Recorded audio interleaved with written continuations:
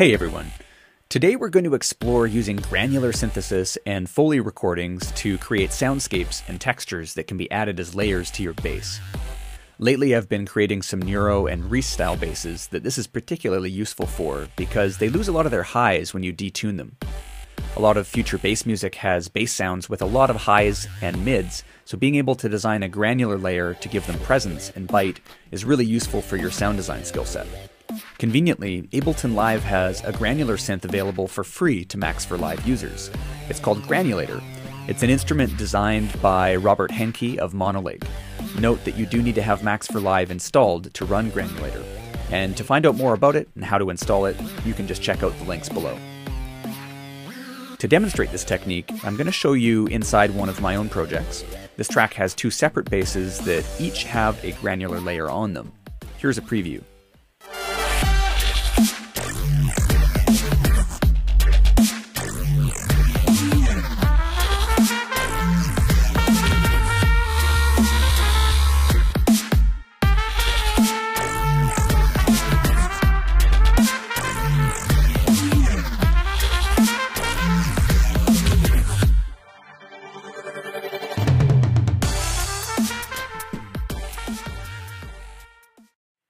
I'm going to solo out the two basses, the main basses, so you can hear them on their own.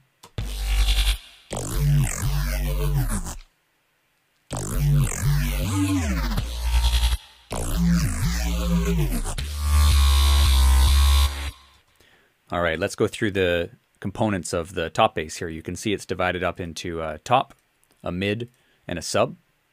So let's check these guys out. This is the granulated layer. Okay, that was created from a Foley sound that was run through a granular synth. Let's add the mid now. And that's the meat of the patch. And then we've got the sub layer in there too. And altogether they make a nice full sounding bass. But the piece we're really concerned with is this granulated layer. So let's dig into Granulator now. First of all, when you install Granulator, it won't install into your regular Max for Live directory. You have to go looking for it down here under Places in Packs because it is an additional Ableton Live Pack. You see it up here, Granulator 2. And there's a variety of devices here that are designed as companions to Granulator, but really all we need for this one is the granular device itself. It'll initialize down here. And one of the sweet things about Granulator that I like about it versus other granular synths is drag and drop functionality. You can take your samples, drag them right onto the interface here, and they load, versus having to navigate through some type of browser, which is just slower. So I have my own folder of custom Foley sounds that I've created. These are household sounds that I thought were interesting that you can rip and mangle and turn into textural layers with Granulator. In this case, it's just a custom little directory that I created from things like chip bags,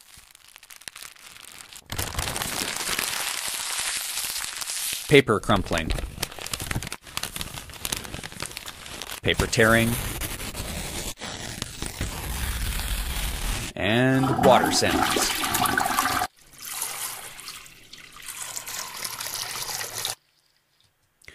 Now, even though you can record these easily around the house, not everybody has a good recorder, so I've actually made this very useful pack of sounds available for free. If you click the link below and come back to my site, you can download it there. And you can use all of these samples for yourself. They are all recorded in stereo with a Zoom H4n recorder. They're all 44.1K, 24-bit, nice high-quality samples, so they should be useful for you, and you're welcome to use them. So in this case, let's use the toilet flushing one because I like the sound of the water. Water makes for some very interesting granular sounds. So this is what Granulator sounds like. You can see we have a piece of the audio sample that is being played and effectively looped. You can change where that appears with the file position parameter.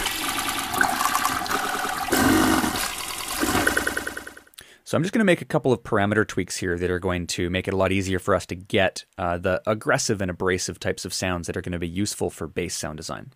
First thing I'm going to do is change voices to 1. We only need one voice here. And now we're going to change the window. And it's by standard, you can see it's this curved shape that has a fade in at the beginning and the end. We want something that's much more aggressive and abrasive sounding. So we're going to use the fall which creates more of a sawtooth down type of effect. You can just hear the difference already. It's much more abrasive. And then we can take the spike parameter and we can use that to further dial the sound in. Make it more percussive. I'm going to leave it at 0 for now. A key parameter we're going to be working with is the grain size over here.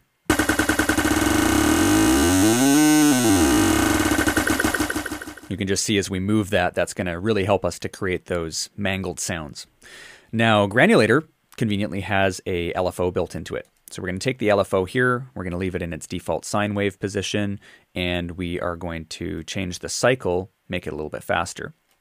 And what this will enable us to do is to use the LFO on the grain size, sounding like this.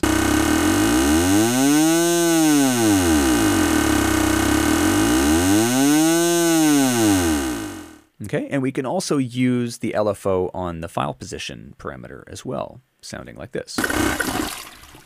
So I'm just going to go ahead now and tweak these parameters until I get something that I'm happy with. All right, I've gotten some parameter settings here that I'm really enjoying.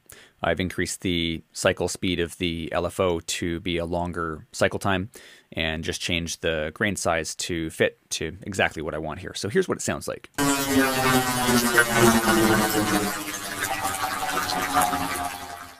The next thing I'm going to do is increase the spread. So in Granulator, it has the ability to detune the left and the right channels, giving you a nice wide stereo image.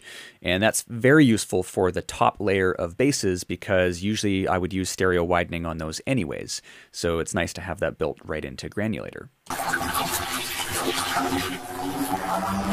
And if that isn't quite wide enough for you, you can make it even wider sounding by knocking out the left and the right phase of the LFO by just a little bit.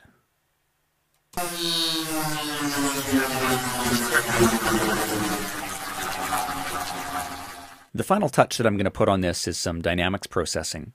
One of the challenges of using this type of sound is that you have a lot of dynamic range in it. And normally dynamic range is great for transients and punch, but for a sound like this where we really want it to have a heavy presence, then I want a much more even dynamic level. So I'm going to use Live's built-in multiband dynamics device for this. I'm going to deactivate the lower band because we really don't need any low frequencies in this sound. It's going to be layered with lower frequency basses anyways. And I'm going to use it as a upwards compressor. So we're going to select the below function, and we're going to take the threshold all the way up to the top on both the mid and the top bands. And we're going to increase the ratio to infinity to 1. So what this means is any piece of the signal that is below 0 dB, which will be all of it, it's going to push up to 0 dB by an infinite to 1 ratio. So basically it's going to even the entire sound, every aspect of it, all the way up to 0 dB to make it a nice, full, totally present sound. Normally this would be a terrible idea on most audio, but in this case, because of the way we're using this sound, it's going to create the effect that we want. Now before I play this, I'm going to reduce the output by quite a bit because it's going to be squelchingly loud. So here's what we got.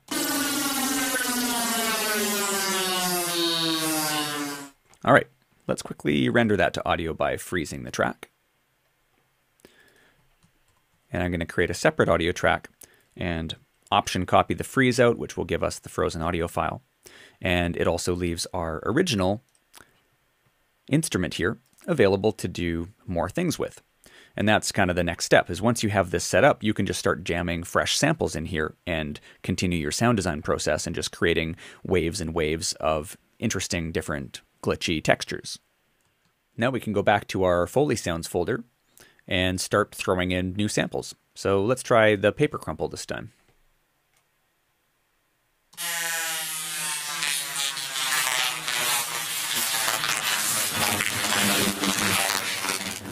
Let's tweak the settings a little bit, see if we can get something slightly different. All right, so here's what we have.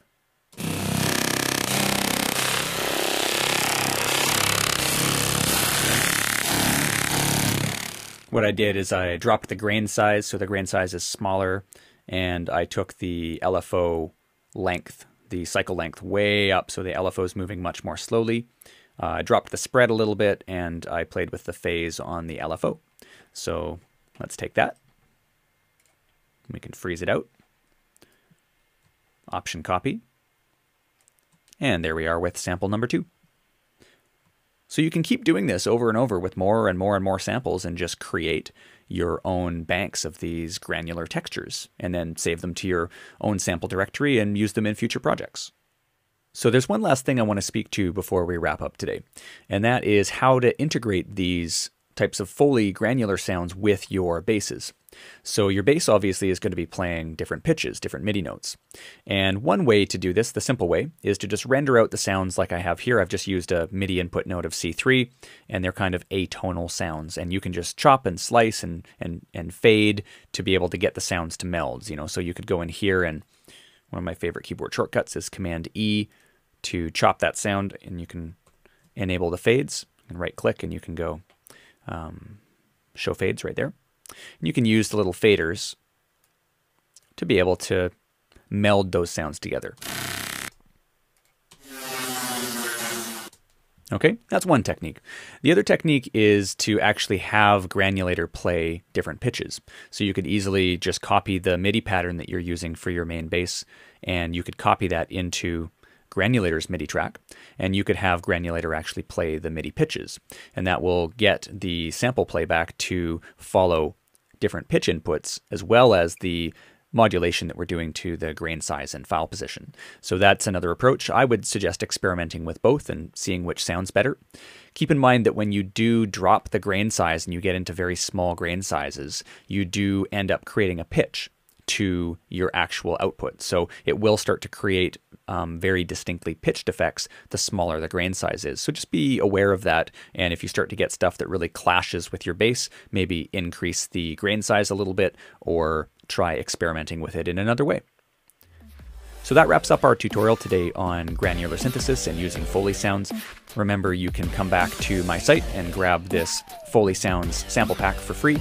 You can get all those 24-bit 44.1K stereo files in the VIP section of my website. And if you liked what you learned here today and you really want to take your music to the next level, I'd love to invite you to come back to the website where you can check out our online masterclasses in everything ranging from introductory synthesis to advanced sound design, music production, and mixing and mastering. We'd love to have you on one of our courses. Thanks for watching, and take care.